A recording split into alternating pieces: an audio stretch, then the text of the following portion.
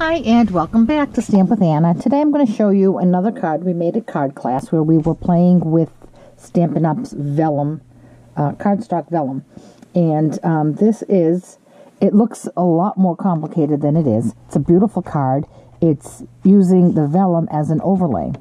And the vellum is so sturdy that it actually can hold a card up. So it's cardstock quality, so you can see just how nicely it holds it up. This looks a whole lot more complicated than it is.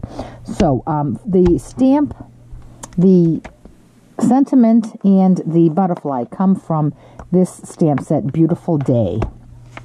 So what we need for paper is a piece of vellum, 4 1/4 by 11, scored at 5 1/2. We need a piece of black, which is 2 3/4 by 11, scored at 5 1/2. And we will need to trim that a bit. I wanted to keep it at the full length because I didn't want to over trim it. And then I have white, 2 5/8 by 5 1/4. Now for this, we do need our stamparatus. And what I've done, excuse me, is I went ahead and with some washi tape, made myself some guides where I was going to place my stamp. So the way I did that was, there really was no great mathematical way I did this. I took my vellum and I placed it on my stamparatus. Okay? And I put down a piece of washi tape where I wanted my vellum card to end. Now, I couldn't butt it up against this. Well, I guess I could have, but I didn't. So, let me just fix this a tad. So you can see the left side of my card is up against that piece of cardstock. Then I took my white piece that I'm going to stamp on, and I wanted to center it between here and here. And what I did was I counted squares. There's half, 1, 2, 3, 3 1/2 on this side, half, 1, 2, 3, 3 1/2 on this side. And there's where I put my other piece of washi tape. It's a little marked up because we did use it at class. So that's what I'm using as my basis. So once I had that done, I took my I took my butterfly and I placed it where I wanted it to be, and it's going to go off of the white. So I'm going to place this right here. I do want it kind of centered side to side. Okay, and then we did this in 2 steps in class, but we're going to do it all in 1 step. We did it 2 steps simply because we were sharing a stamparatus, and I wanted things to move quickly. So I'm going to place that right there, and I'm going to bring my plate down, and now my stamps are where they need to be. So now I'm going to secure just my vellum. Okay, I'm going to put, these magnets are so strong. I'm going to put it here. I want to make sure that it's not going to interfere with my butterfly. Okay, so now I'm going to take my Versamark ink, and I'm going to, let me bring this into the camera. I'm going to stamp up my stamps really, really well with my Versamark.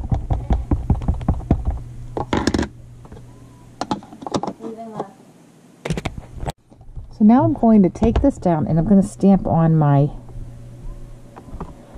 vellum. And I'm going to press really, really hard to make sure I got a really crisp image. Now I'm going to look at it before I take it off. I'm going to make sure I got nice coverage. And I did. So now I'm going to take this off. I'm going to move it off to the side. And I'm going to bring in a piece of scrap paper. And I can see that I got a little bit of Versamark ink there. That's all right. I'm going to come in with my gold powder, and I'm going to sprinkle this on my butterfly. My gold embossing powder, I should specify. I'm going to flick it. And one thing I noticed I forgot to do, which I always forget to do, is use my embossing buddy. So I'm going to shake this back into my container, and I'm going to bring in my little paintbrush, and I'm going to clean up any gold embossing powder that has gone astray because I didn't use my embossing buddy.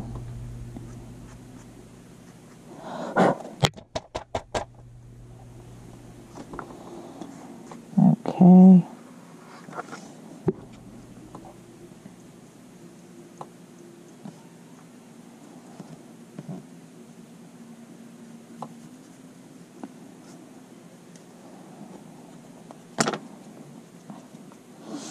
So I just smudged a little piece there. I'm going to just dab some more right there.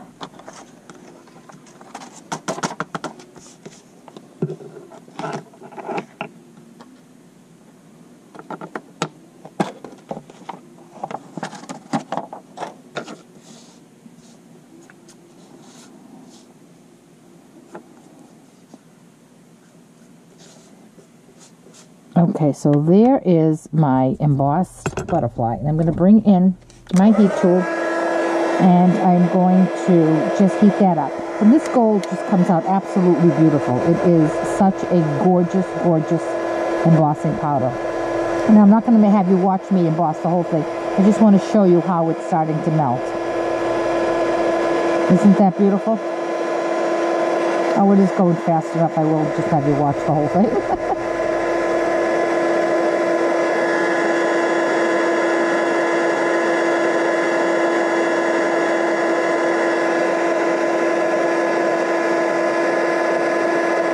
It's just so beautiful when it's embossed.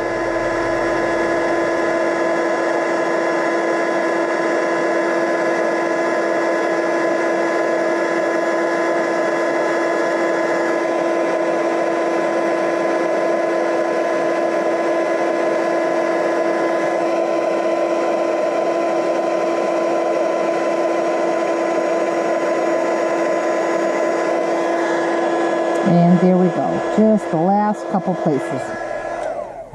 And there we go, this is our overlay. It's all embossed. So what I'm going to do is put that aside. Now I'm going to bring my Stamparatus back in. And I don't need that Always Thinking of You, so I'm just going to take that off. Now I'm going to bring in my white piece of paper, and I'm going to line that up with this edge of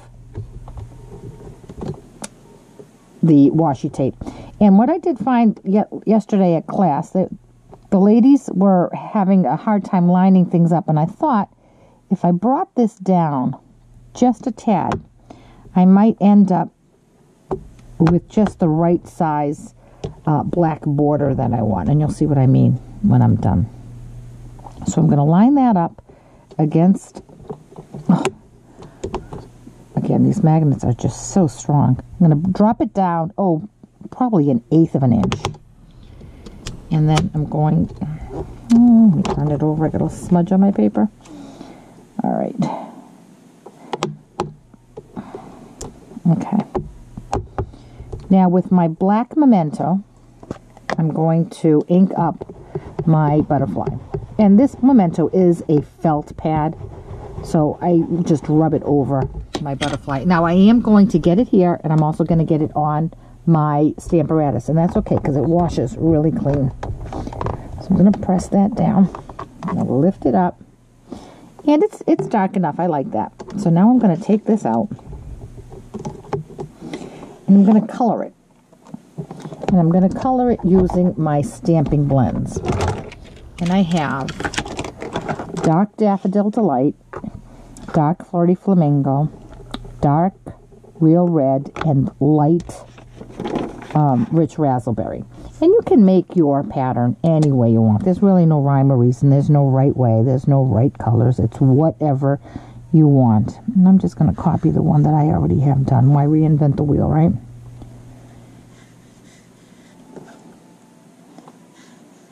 Okay, there's my yellow.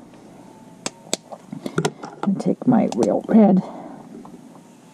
And these Stampin' Blends are just so smooth to work with. They just glide gorgeously on your project. No need to struggle and press down real hard. Just want to put a piece of scrap paper on there. If you could just feel how smooth they go. I'm going to take my rich raspberry.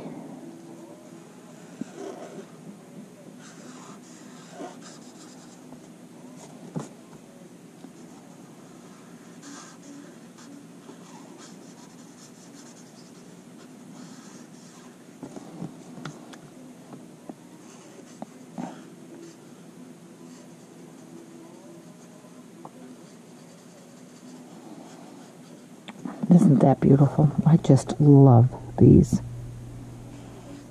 I'm still building my collection. I used to really struggle with coloring.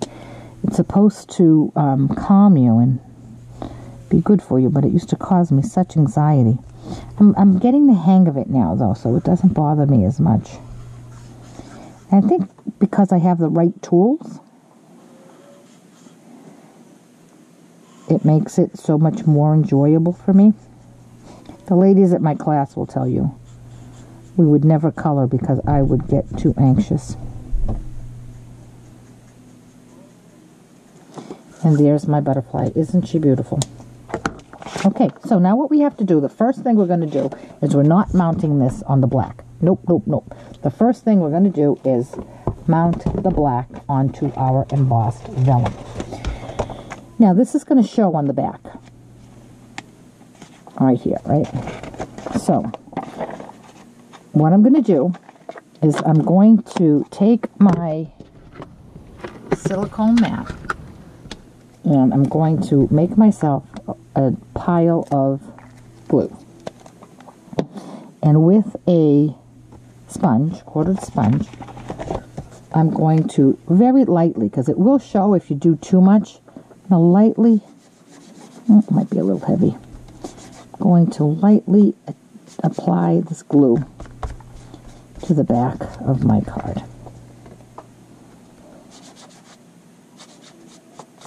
Like I said, I did go a little heavy here, so we will probably see some streaks on my card. That's all right. It's on the back, and it gives it character, I guess, right?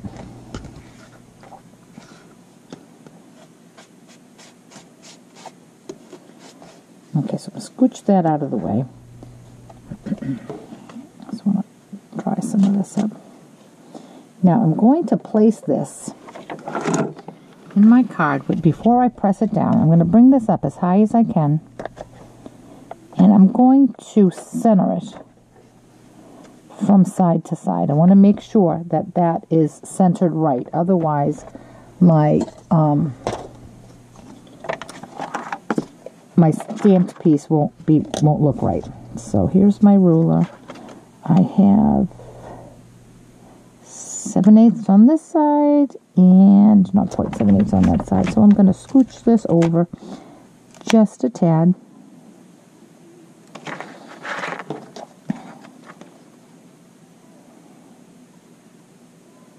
All right.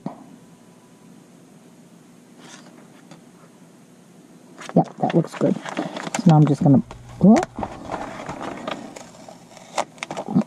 keeping it right there, I'm going to push it up to the score line. And now I'm going to press down. Okay, and there we go. Now it does stick out here. Like I said, it was going to stick out, and we're just going to trim that. But I didn't want to trim it too much because depending on how high you were actually able to get it up there, it would make a difference on how much you needed to trim. So now I'm going to take my white piece and I'm going to apply some snail to it, and I want to have a bit of a black border. So I'm going to be able to see right through where my butterfly is. I have